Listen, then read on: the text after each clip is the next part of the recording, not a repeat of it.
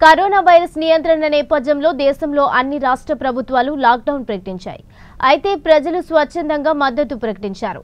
నిత్యావసర వస్తువులను, కాయగూరలను అధిక రేట్లకు అమ్మితే వారిపై కఠిన చర్యలు తీసుకుంటామని ప్రభుత్వం హెచ్చరించింది.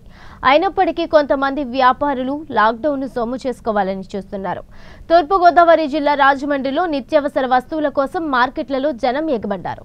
బయట గుంపులుగా తిరగవద్దని, అత్యవసరమైతే తప్ప బయటకు రావద్దని పోలీసులు, అధికారులు, వైద్యులు, ప్రభుత్వం హెచ్చరిస్తున్నప్పటికీ ప్రజల్లో మార్పు రావడం లేదు. కొంతమంది సామాజిక బాధ్యత మరిచి ప్రవర్తిస్తున్నారు.